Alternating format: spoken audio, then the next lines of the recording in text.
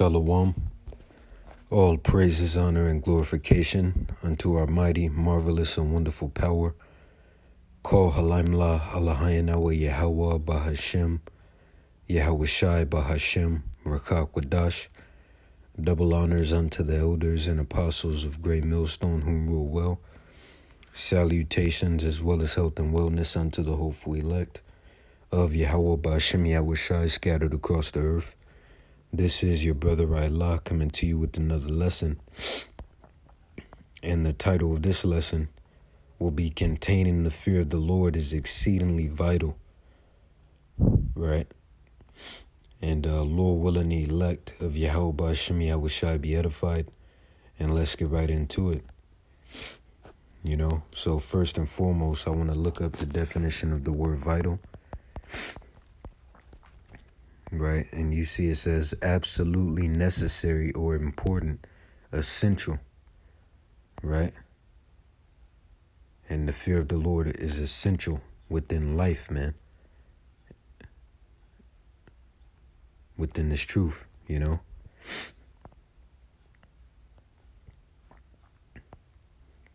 Right, so let's see, Let's see. So let me get the book of Psalms, the 34th chapter. Let me turn this light on. Yep. All right. The book of Psalms, chapter 34, and verse 7. And it reads, The angel of the Lord encampeth round about them that fear him, and delivereth them. You see that? And in these times, only the elect are going to be delivered. Right, but one of the attributes that the elect contain is the fear of the Lord, man. Right, there's certain attributes that, are indicators of the elect. Right, because there's certain things that the elect will be doing within these times, and one of them is fearing the Lord. Right, as the scriptures say, serve the Lord with fear. Right, let's get that. Psalms 2 and 11, and it reads, Serve the Lord with fear and rejoice with trembling. You see, which brings my mind to that scripture where it says, knowing the terror of the Lord, we persuade men.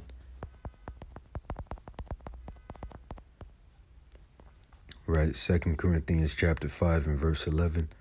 And it reads, Knowing therefore the terror of the Lord, we persuade men, but we are made manifest unto the Most High, and I trust also are made manifest in your consciences.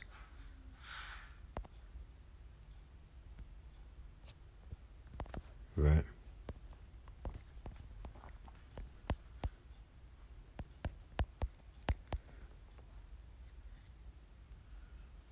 So now let's get the book of Job, chapter 28 and verse 28.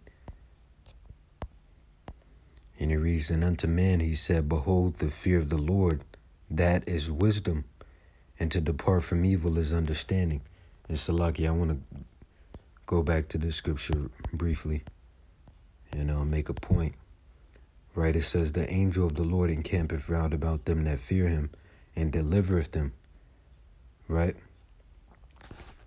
And another thing is favor is upon those that fear the Lord, man. And that should be one of our main desires, is favor of the Lord. Right? And favor and mercy go hand in hand. Right? So just wanted to make that point briefly. So now let me get the book of Psalms 25 and 14. And it reads, The secret of the Lord is with them that fear him, and he will shew them his covenant. Right? We also have Psalms 33 and 18. And it reads, Behold, the eye of the Lord is upon that. And listen up, this is fire, for lack of a better word. Behold, the eye of the Lord is upon them that fear him, upon them that hope in his mercy, to deliver their soul from death and to keep them alive in famine. And we're in times of death and famine, man. Right? So, diverting back to the title of the lesson, containing the fear of the Lord is exceedingly vital.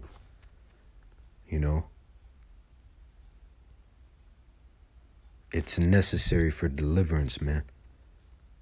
If you don't fear the Lord, you're fucked and death awaits you. Straight like that, And another thing at which I did a lesson entitled this a while back, the fear of the Lord influences your actions.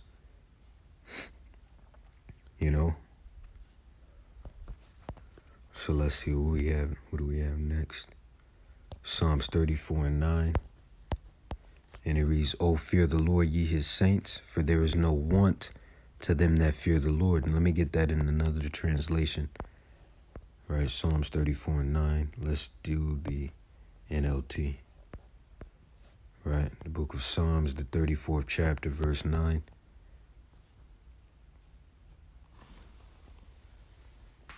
And it reads, "Fear the Lord, you his godly people, for those who fear him will have all they need." See? And that's beautiful, man. That's beautiful.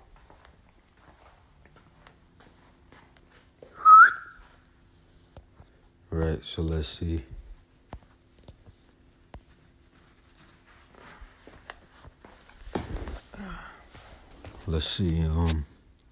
Psalms 103 and 13.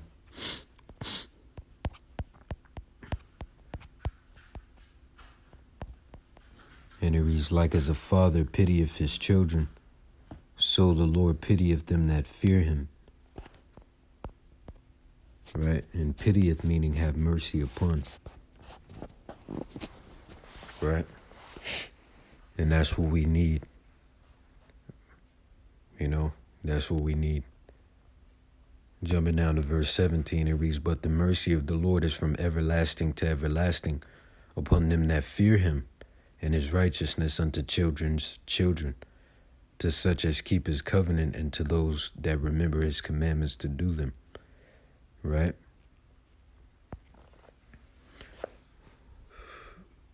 Yep, so let me check where we're at. Okay, cool. So now let me get the book of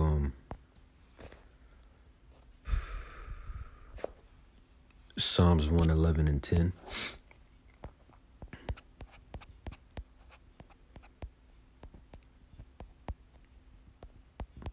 And it reads, "The fear of the Lord is the beginning of wisdom. A good understanding have all they that do his commandments. His praise endureth forever." See? Right? Let me see.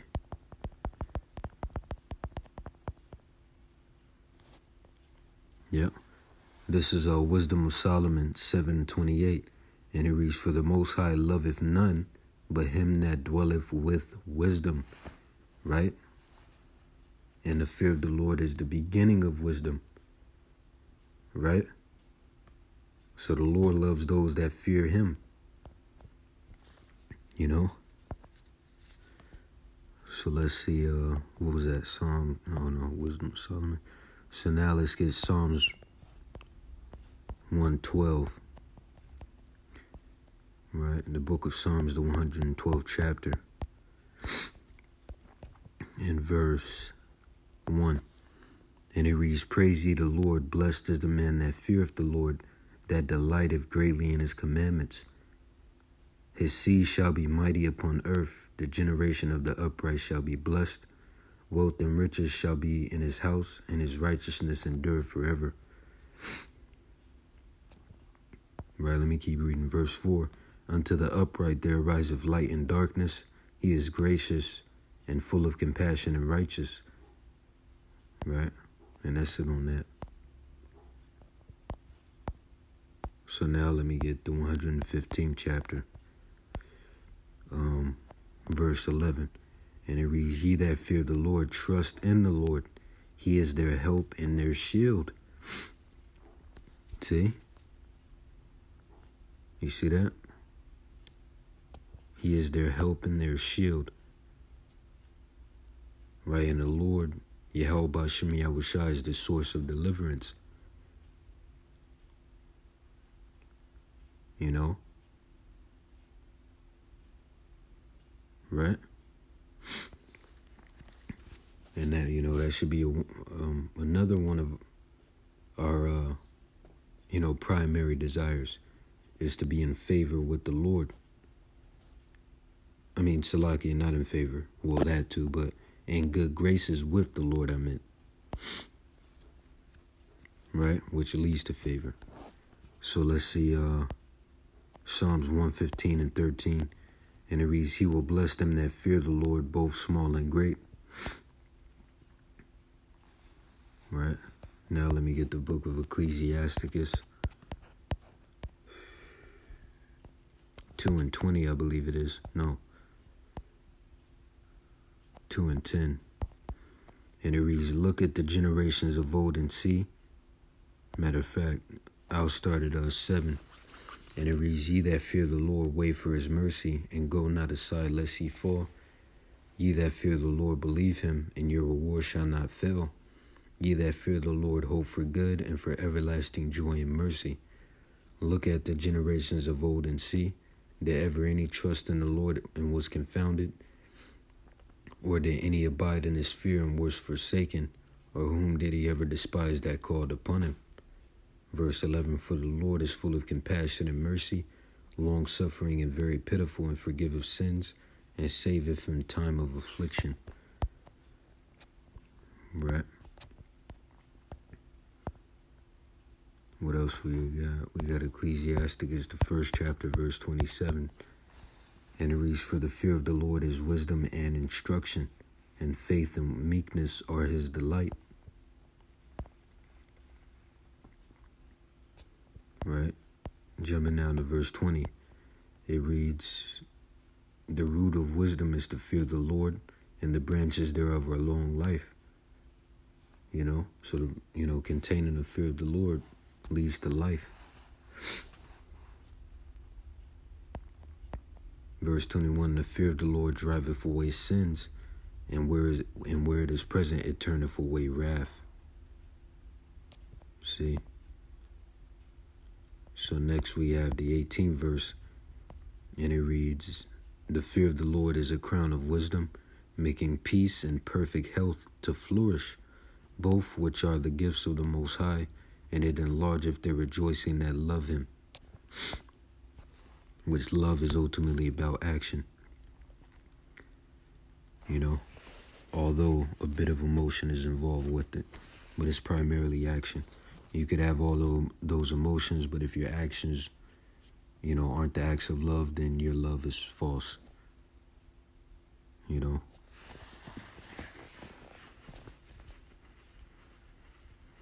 So let's see. So now let's get the 13th verse, and Lord willing, I'll end it with that. And it reads, Whoso feareth the Lord, it shall go well with him at the last, and he will find favor in the day of his death. Right? So with that, Lord willing, you were edified. Once again and forever, all praises, honor, and glorification unto our mighty, marvelous, and wonderful power. Call Halaim La Alahayin Awa Yahweh Bahashem, Yahweh Shai Bahashem, Rakak Wadash. Double honors unto the elders and apostles of Great Millstone, whom will well once again. Salutations as well as health and wellness unto the hopeful elect of Yahweh Ba'Shem Yahushua scattered across the earth. See you in the next lesson, Lord willing. Wa Yahweh Ba'Shem Yahushua Baba Kasha Baba Ball. Wa Shalom DTA soon and stay sharp. And you sense your Akim Wa Akwad, keep pushing. Shalom wa barakatam la walam yam.